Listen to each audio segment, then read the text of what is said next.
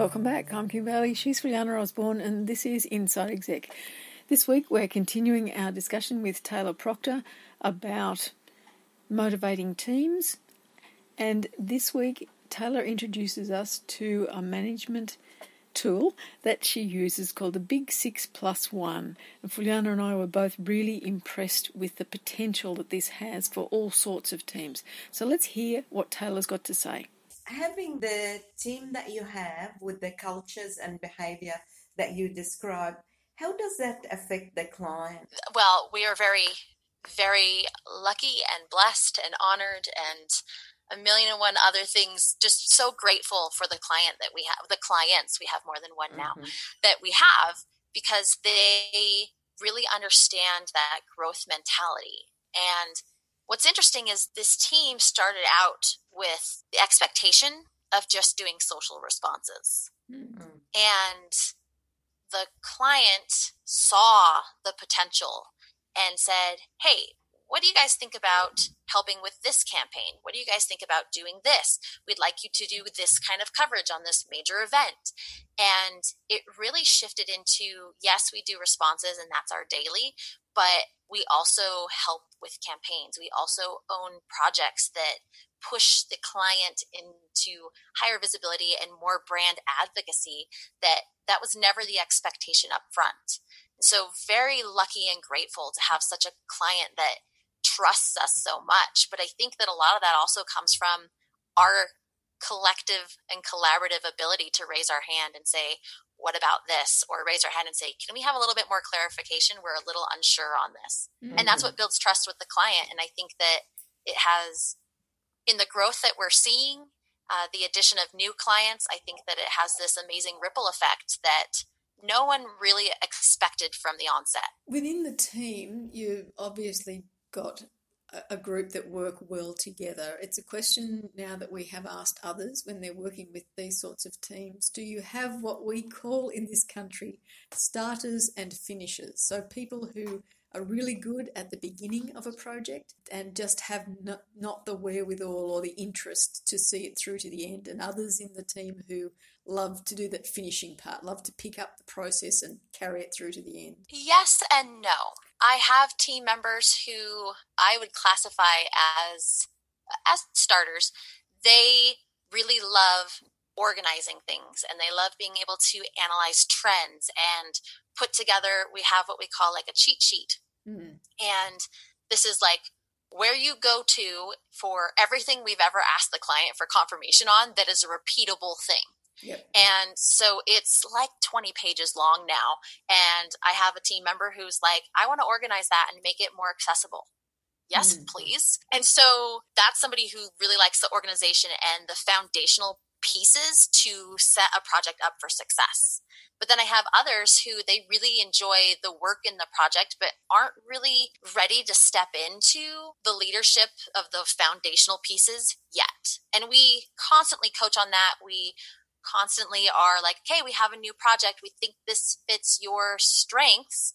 And so, this is their strength that may be your weakness. We want the two of you to work together on this. So there's a lot of collaboration and there is pairing kind of the starters with the finishers and putting them together so that they can both succeed.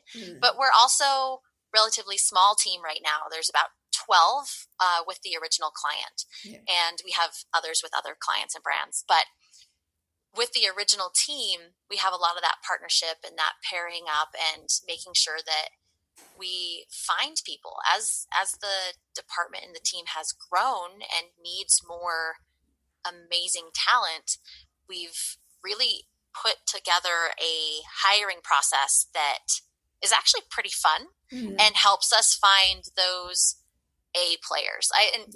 I'm kind of stumbling over the start and the finish. I look at it like you have, and this just may be the sports upbringing, but I look at it like you have your JV, your junior varsity team, and you have your varsity team. And right now, we're still in that, like, get in there, get it done, start up, finding the right processes, fine-tuning as we grow, fine-tuning as more projects come our way, which is so exciting. But we're still in that process, and so really there's not room for JV players right now. you're going to have your people that will come on and will be there and will do the work. But part of what makes it such a fun environment that allows people to be psychologically safe and be their most authentic selves is the fact that we've been very selective in our hiring to make sure that we have varsity players who want to dive in, who want to have that ownership, that responsibility, and are really proud of their work and not there for the 9 to 5. So in that sense, it becomes an elite team. Do you have people who are desperate to join the elite team? Yes. This is a really, really funny question and very interesting. As we have put the job description out there, we've had this really interesting dichotomy. We had put the client's name in the job description, and so we would get a lot of people who just wanted to have that client on their resume. Yep. Yeah. So a lot of external hires would come in and it was like all about the client, and we were like, oh, that's not like, yes, it is for the client, but we want somebody who's here because they're excited about the work, not the client, you know? And it's a combination, but you got to love what you're doing day in, day out, regardless of the client. So like the external hires came for that. So we made some adjustments and some shifts to the job description. So we get people who are actually excited about the job now. But the funny thing is, and this is a real testament to it being an elite team, the funny thing is on the internal hires that would see the job opening, when we would ask, what attracts you to this role? Very first question we ask in the interview process, Yep. What attracts you to this role? Almost every single one, like 99%, would say the team. The team. I see what you guys are doing, and everyone looks so happy and everyone's so passionate, and I can see that they're working together, and I really want to be a part of that. And it was almost like the actual role itself was secondary to what they could see internally, and they wanted to be a part of that, which is really neat. When you look at it in a corporate sense, that's what you want. Yep. Because that means 100%. that those skills, that leadership style and that team environment is going to be transferable to whatever you're working on, regardless of who the client is or what you're doing for them. Do you think you'll be able to maintain that speciality about the team culture as it gets bigger and bigger? That is definitely something that I have been worried about. It's been on the back of my mind as we scale this, and we have an opportunity right now that is really intriguing, which is how can we take what we've done here and operationalize and replicate it on a global scale? We're in America right now. We're looking at setting some things up in Scotland. Austria, I think, is one of them. How do we operationalize this and make it work globally for teams across the globe? And that the culture aspect is something that I think is so huge, and it's something I'm so passionate about that, yeah, in the back of my mind, I've been like, okay, what does this look like operationally speaking? And so there's been a lot of things like cultural trainings that I think can be across that set the tone and the expectations. And then it comes down to hiring phenomenal team leads to continue to set that precedence and to train them. And this is what I call it. It's servant leadership. If someone balks at the word servant, they're not the right fit, because it's not getting stepped on. It's not getting walked all over. It's, I am here as a leader to serve you. Yes. My job is to help you be successful. So if you are not successful, I'm not doing my job. Yeah. And to train my team leads to start thinking that way and to be there to serve, I think is crucial as we scale globally and operationalize this. And it's funny, one of the trainings that I teach that I absolutely love, that I think is a crucial point to this, is one of the biggest, well, since we work on social media, there's so much going around, and a lot of people are very opinionated, and there's this big divide that I see in communication of collaborative teams where they're friends and they talk about things that can cause other people to feel uncomfortable. Those topics are the kind of things that you talk about every day without really knowing or realizing that it might be causing a divide and a division in a team environment. So one of the trainings that I teach is, and I actually learned this at my last job, I had a leader that brought this up, and he gave us a very brief training, but I freaking loved it. So I was like, I'm going to elaborate when I have my own team. It's called the Big 6+1. And what it is you can always remember 6 of these, and then you always forget the last one. And it doesn't matter what order you do it in. Number 7 is always like, okay, what did I gone through? What are they all, right? So it's Big 6+1. And it's things like age. Don't really need to talk about age. It's not relevant, and it can cause a divide. And it can cause a divide both ways. Older team members may suddenly look down on younger team members like they're not as experienced because they now know their age, which simply may not be the case.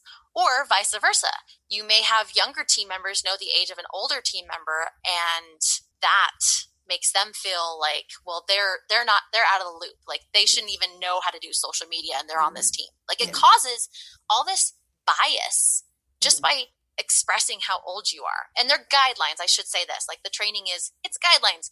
Probably shouldn't talk about these things, but I'm not telling you can't. It's just you probably shouldn't.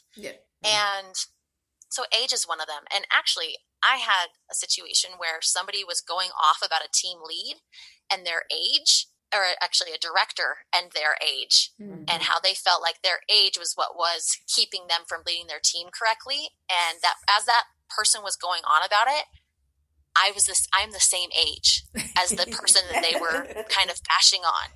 And I'm like, no way in heck that I'm going to tell you that I'm that old, right? Like you're going to now look at me totally different as a team lead, and I'm not going to tell you how old I am. And so there's things like that where it's like, it doesn't need to be brought up. So age is one of them, sexual orientation and family situation.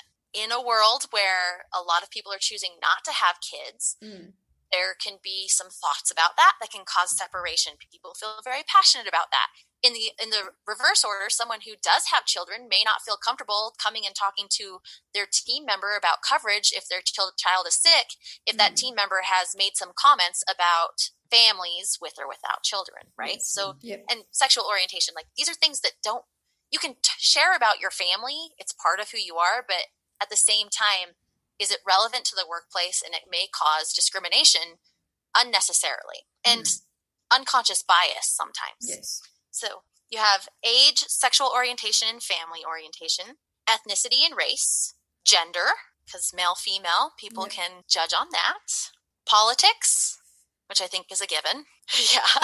You would hope it's a given, right? Religion. And then the last one is income. And with income, I recommend to my team, I'm like, if you have questions about your income, you think you're being paid unfairly, like, please come talk to me. Our finance and HR department is amazing, and they do a ton of research on fair pay across the nation, regardless of gender, for this role and what that scale or that scope is for this position. So I'm happy to walk through that with you. I'm happy to talk about if you do think it's unfair, like let's see what we can do to make some changes or at least open that dialogue and discussion. However, I am someone who can do something about that and connect you with the right people who can do something about that. Talking about it to your other team members does nothing but cause comparison and division. So we have to work so closely as a team. We outline these Big 6+1 things every time we have a new hire with the entire team together. And I think trainings like that, at least I'm hoping, trainings like that are one way that we can continue to maintain the culture regardless of the team and where it's globally located, regardless of the size of the team. And having some ground rules like this that create that safety and that wonderful collaborative environment, I think is one way, at least foundationally, I'm hoping to create that culture regardless of the size or location. Well, certainly having heard that outline, to me, my first reaction is if you're going to say all of those things when somebody first starts with the team, with all of the team there, it reinforces for everyone that how safe an environment this is, because they don't have to think about any of those things. The barriers don't have to be up about any of those things that they're worried about, that they may have been called out on in previous roles. And so without actually saying this is a safe environment, you are showing that it is a safe environment by addressing all of those things right at the start. So it's very impressive. I can see how it will work. Yes. Well, and one thing that I love And again, we all have that gratitude for that terrible boss that was a mentor. I ask my team, I'm like, have you ever had a situation, and you don't have to share the details, but have you ever had a situation where someone's brought up one of these things in the workplace, and how did it make you feel? And inevitably I'll have team members, new hires included, who will raise their hand and say, I worked at a car dealership and this was like the regular, and it was so uncomfortable and so awkward, and I didn't feel safe to be myself. I didn't feel safe to bring up topics. I didn't feel safe to raise my hand and say, we probably shouldn't talk about that. So that sets the like, hey, you've all had crap jobs before. We've all been there. Let's change the discussion. Let's change the environment and make this a great place to work and a place that you want to be, and set you up for wherever you go, that you can feel comfortable being like, hey, we probably shouldn't talk about that. Like, we use the phrase big 6+1 as a callback word. So if someone's talking about something that makes someone else uncomfortable and it falls in this realm, then that person can say without judgment from either side, hey guys, that sounds like a big 6+1. And everyone immediately knows, nope, we don't talk about that anymore. We change the conversation. We put our heads back down and we get back to work. And it's not judgment from the person who said it. It's not judgment from the people who are talking about it. It's just a safe word that puts everybody back on the same plane and doesn't allow these discussions to happen. Yeah, that's great. Which is good, because the control is there, and then everyone knows what that control is. It's not still up to the leader of the team to call it out each time. Yes. Well, because the team lead might not be there all day. They're in meetings and things like that while the team is still being productive. We're going to take a break in our discussion with Taylor at this point. We still have a few more things to cover, so join us next time when we will conclude our discussion with Taylor Proctor. But for now, I'm Kim Bailey, she's Fulyana Osborne, and this is Inside Exec.